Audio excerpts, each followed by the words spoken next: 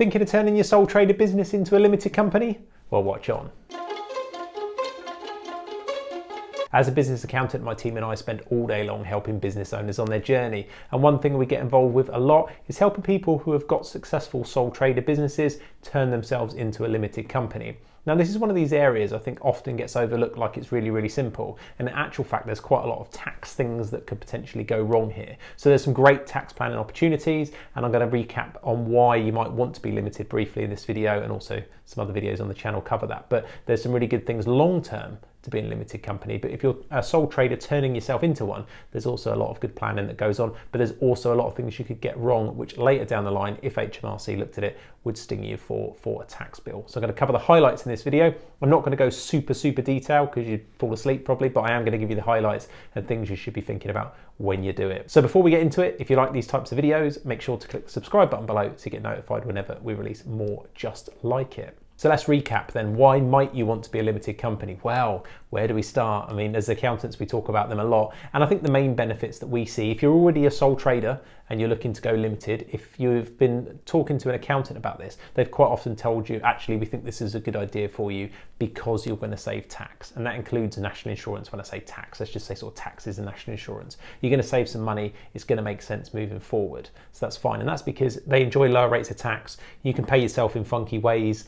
You can use other people to pay, all these kind of things. And there's a load of videos on the channel that explain to you about these things. So just make sure to check those out. I'm not going to go in any more detail than other than to say in the right circumstances, they are awesome.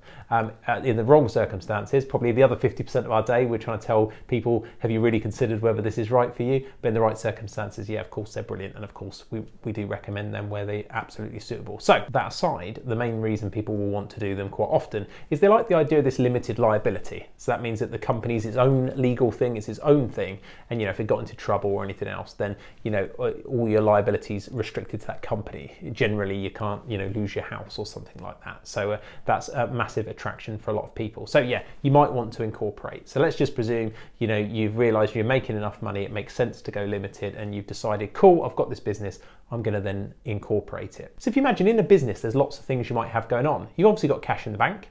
You might have money that's owed to you, so debtors as it's known is the term, or accounts receivable, but money that's owed to you.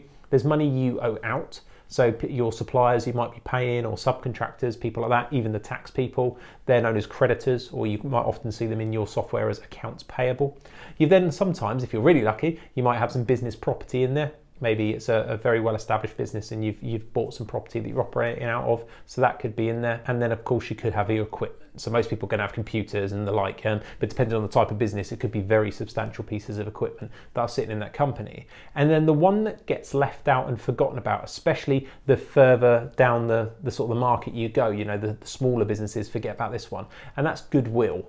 Now, if you've not come across that term before, generally, if you imagine if you were to sell your business today and you added up all those things, you know, the cash, the money in and the money out, you looked at all your equipment you had on hand and everything else, there'd undoubtedly be this sort of floating value. So let's say you sold your business for 100 grand and all the other things added up to 60K.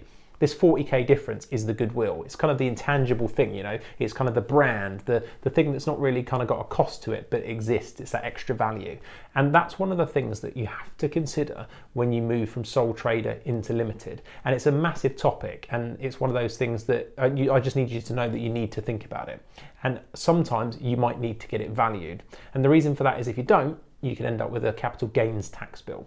Because what happens when you transfer these things into a new limited company, they count a lot of them as disposals. So they say you've disposed of them, you know, you've sold them as an individual to your company. And because you're kind of connected to that company, quite often they have to be at market rate. So they look at it, well, what happens if we were to sell this to another third party on the open market? You know, what would it fetch?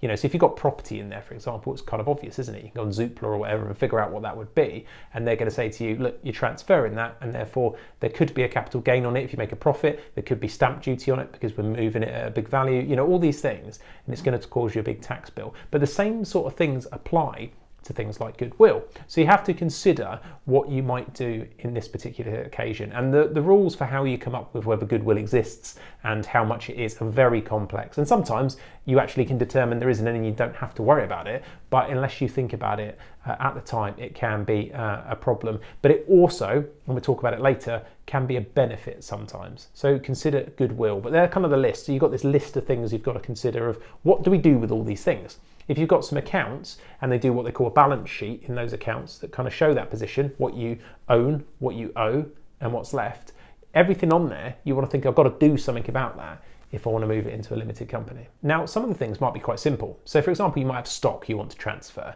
Well, actually that needs to be dealt with in the accounts, but again, getting that right and making sure that it doesn't cause you an income tax, a personal tax problem on your last tax return is quite big. The same when you sell equipment. So for a lot of people, when they buy big equipment, and I've talked about it on other videos, there's this thing called annual investment allowance or capital allowances. So in the first year, you buy a big van or you buy a big laptop or a digger or something like that, you can quite often claim 100% of the tax relief in one go. Now, when you transfer that and sell it to a limited company, obviously if you were to transfer it at kind of that market value, it could actually cause you a tax bill. So there's some things to consider around there. You can do other things to kind of reduce or avoid that. And again, it's a very detailed thing. But just know that you do have to think about, well, what are we going to sell those to the limited company for? Are we going to sell them all? Is there some we want to retain? And talking about those things can determine what reliefs you might use, and I'll talk about those in a minute. But yeah, those kind of things can cause you an income tax bill if you don't consider the equipment you've got on hand or the stock, for example. They're just two that can affect those income tax levels going forward. Then, as I say, the obvious ones are things like property. If you're going to transfer that property and it's got a gain, that's going to be a massive tax bill potentially, especially if you've held it for a while and it's gone up in value and things like that. So they're the kind of main traps. And then so you go through this balance sheet and you decide, what am I going to transfer? And if you decide actually you want to move the whole lot, you might decide that you can use this relief called Incorporation relief. And that's kind of the most basic level. For those of you who are geeky enough, it's section 162, they call it, but it's called Incorporation tax relief. And what happens with that is if you're going to transfer all of it, then you can potentially move all of those assets straight into your company. There's no gain, nothing else. And then you can carry on, and they kind of get rolled up into shares. So you end up getting shares in the company for that value, and it locks the value in there, and it locks any gain for later down the line. And that's okay, but you might decide that you don't want it being locked up in shares, because there are some tax planning opportunities to be done by moving some of it in, and I'll explain that briefly in a second. So there is a way to not worry about it. You can use this relief, and again, I'm talking in general terms here. There are very strict conditions, like all these things in tax law, that allow this to happen, but generally there is a basic relief that allows you to kind of go in there and just go, yeah, I'm moving all that into the limited company. Now, if you wanted to be selective and pick just some of those items, which you might do with, let's say you wanted to leave the property out, for example, move the rest over there, you might use another relief that's available called gift or holdover relief. It's under section 165 of the particular piece of tax law, and that allows you then to be selective and sort of gift stuff to your company. Now, what happens often when you do that is that they say, right, okay, well, we're going to let you do that, so you're not going to pay any gain now, but we're going to take that value and that gain, and later on down the line, if you go to sell it, we're going to tax you then. So it's a way of just kind of passing that tax bill on later, if you like. And obviously you might think, well, I'm not going to sell anything, so then that's fine. But ultimately, it's somewhere later down the line that gets rolled in, hence the name of rollover relief. It's sort of the gain gets rolled over till when you eventually go to sell it. So that's one particular option that allows you to be a little bit selective about what you might do. Now, the cool thing about that and some of the other things you could potentially do is one of the tax planning opportunities is you can potentially create a loan account, a director's loan account. That's kind of like it's almost a theoretical sum of money. Not always. So for example, if you put £75,000 in your bank account on day one that you had in the bank and just transferred it over, you're going to create a loan account. Let's presume you haven't used any of those reliefs and you just put in this 75 grand in. Then at a later date, when you want to take that 75 grand out, it's tax-free because you've lent the money. It's in your loan account. You don't pay any further tax on that money when you pull it back out personally. And there are opportunities using some reliefs and some other and sometimes not using any reliefs to create those loan accounts. And again, this is very top-level stuff. There's so many details and restrictions in these things, but it's very possible to create those kind of things. So that's one of the opportunities you want to consider and talk to a professional about that, about how you might do that. when you're doing this and when you're thinking about whether those reliefs are right for you, because sometimes actually it can be desirable to pay a little bit of tax to get the better tax result later. So for example, there are some other reliefs that I'm not going to go too much detail in this video, where you might be able to pay capital gains tax at a lower rate, and that might be desirable given the longer term picture of what you might be able to do. So lots to think about. And then one piece that's missing out of all of this, and that's VAT. If you're VAT registered, and you might be a very successful sole trader that's VAT registered, then you're going to have to deal with that.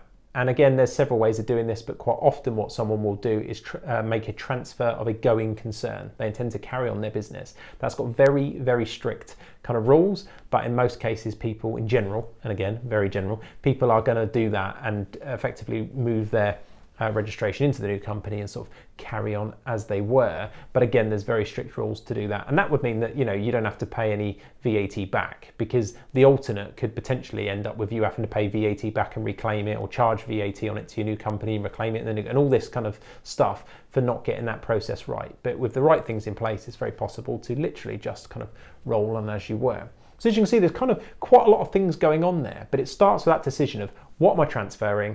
Is that going to cost me any money? If it does cost me any money, is it a good idea to cost me money? And if you don't want it to cost you any money because it's a bad idea, then can we use any of these reliefs to make sure that we're dropping that bill either to zero or as low as possible? And also then make the practical things like the VAT nice and easy moving forward, and just carry on your business the next day. And if that sounds like a lot of stuff to take in, to be fair, it's one of the key areas where if you've got an existing sole trader business, I would always say to you, seek out professional advice and talk about those opportunities, and talk about it with people that do it quite frequently, because it's one of these things where there's a few pitfalls, and it's not an everyday occurrence for some accountants. So do check that out and make sure that they're confident they've done that before. And that's it, very top level stuff, but hopefully if you are doing that, it gives you some ideas of the key highlights to look out for. If you enjoy these types of video, make sure to tell your friends, share, like and subscribe, and I'll see you in the next one.